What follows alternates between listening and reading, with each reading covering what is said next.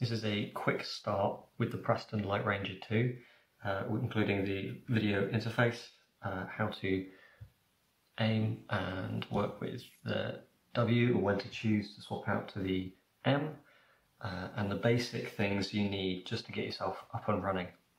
And we're going to start with what needs to be plugged in, what doesn't. Firstly, you've got your standard MDR4 here. We've got the Lightranger plugged in through the serial connector, and I have power going in via DTAP.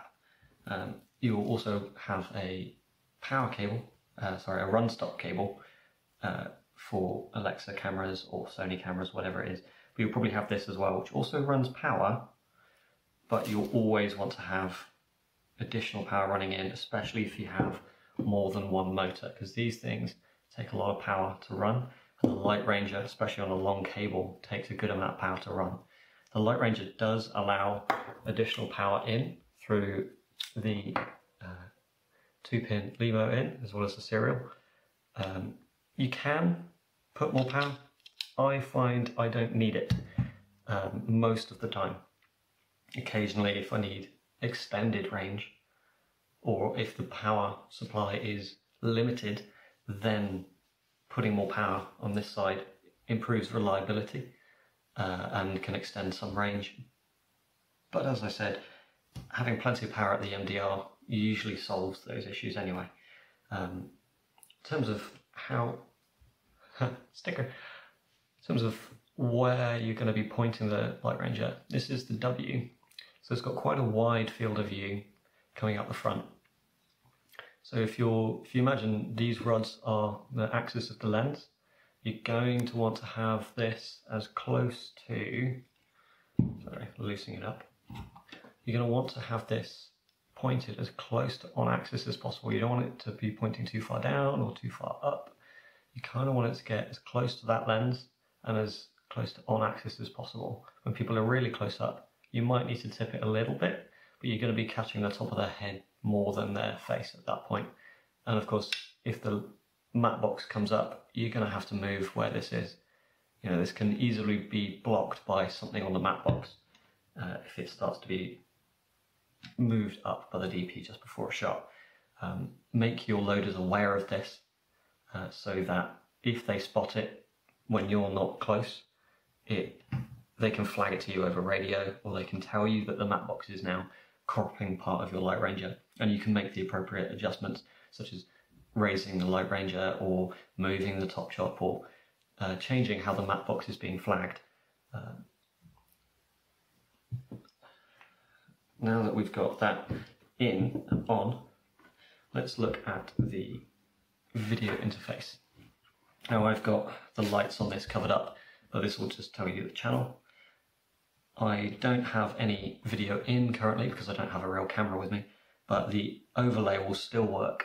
Even if you lose signal entirely from video, such as a pterodactyl or a Vaxis, it will still show you what's on the screen.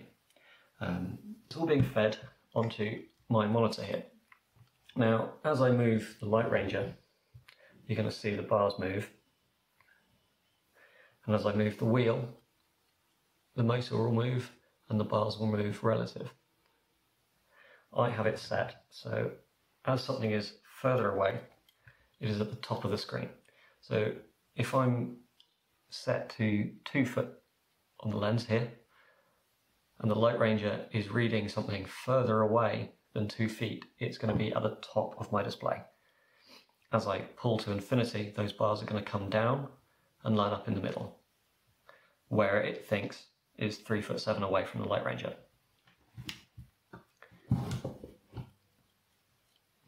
If I move the Lightranger back and forth, it'll calculate the depth of field and position relative to the wall that's in front of me and tell me where things are moving. This might be the wrong direction to you. You might find that actually you want something further away, you want it to be at the bottom. You want to pull to infinity and have things pulled up to the middle.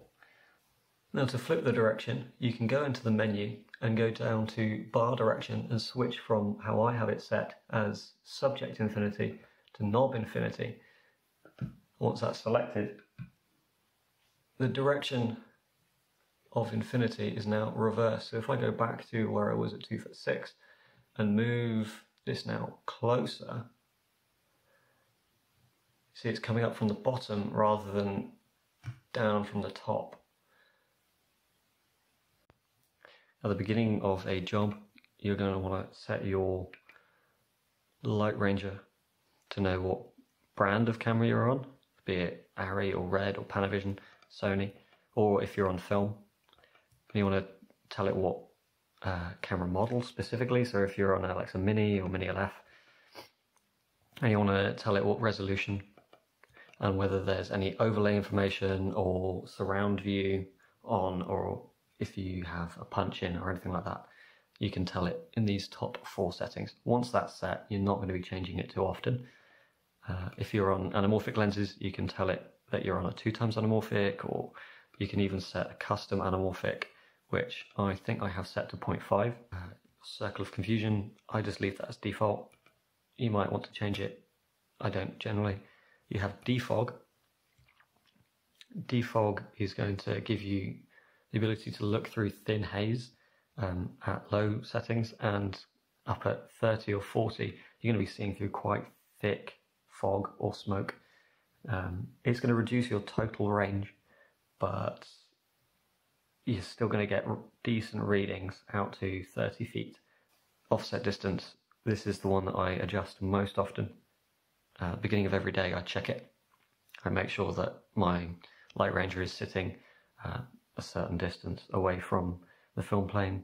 I change the settings if it's different, and some shots will require me to adjust this ever so slightly, usually by less than an inch. It'll just be 1/10 of an inch, kind of fine tuning. Depending on what the actor's doing or the specific lenses, the rest of this here is your cosmetics. So what colour your bars are, what direction the bars go, how bright the overlays are. So I have mine turned quite the way down. I don't like too much of a centre line, and I leave the autofocus reading box really low in the background. This is so I can see the scene much more clearly, because if these bars are all the way up at 100, you can see how bright they are. There's nothing in the background because they're on black, but compared to where we were a moment ago, down at 20, that's much less distracting when you've got subjects over the top. If you're shooting on certain situations, a really bright scene, you might need to push this up to 30, or if it's really dark, you might even need to go down even further. I've occasionally had this set to 10 on the foreground because we were shooting very, very dark scenes, and it was very difficult to see the cast's face clearly, especially with the bars over the top. So having that turned down can really help. There's several options of what sort of overlays you have. So this is for the distance box. The distance box is here, or for me, which is top right.